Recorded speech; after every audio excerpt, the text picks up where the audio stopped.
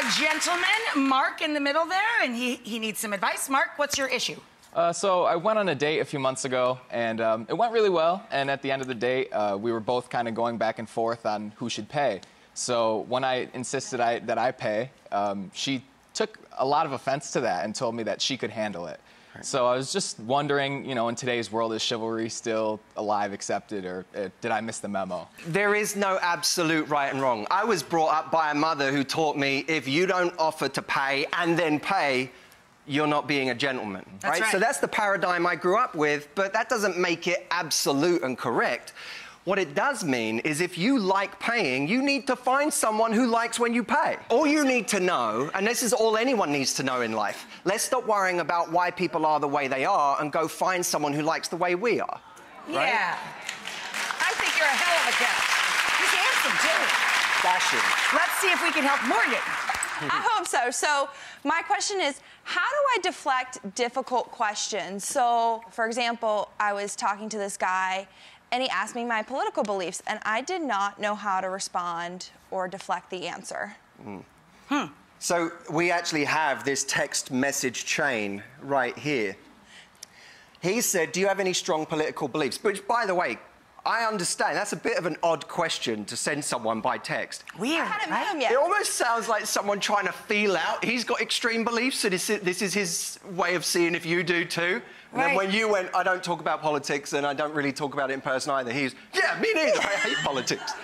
You asked the question, weirdo. But what I will say is this. Your message let's just pretend that was a normal question, but you didn't like it.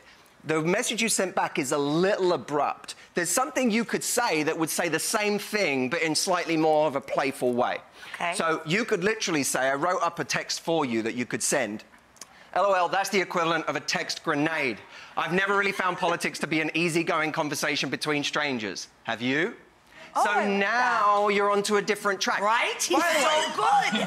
One thing to remember in life is you never, ever have to answer the question you were asked. Right? If someone says you have strong beliefs about politics, you can say, no, but I have very strong beliefs about food. And then start talking about... Yeah, right. We know someone does. So then start talking about an amazing restaurant you went to last week. If someone says, how are you? You could be literal and say, I'm fine. Or you could say, oh, my God, I'm so great. I just saw the most amazing movie last night. Have you seen it? I say what I want to say. I take the direction in the direction... the conversation in the direction... Be the boss of it. I want to go. Okay, Drive so you the car. direct it. Yeah. By the way, I will say to all of you out there and all of those of you at home as well, in 2020, I really believe that finding love can be so simple. It just requires a couple of habits that you do that aren't the habits you do right now. There are 3 simple habits that I've literally put in a place for you in a free guide at 3lovehabits.com. So if you go there... 3lovehabits.com. You'll go and get a guide that will literally help you find love in 2020 with 3 simple habits. Can you tell me during the break? Yeah.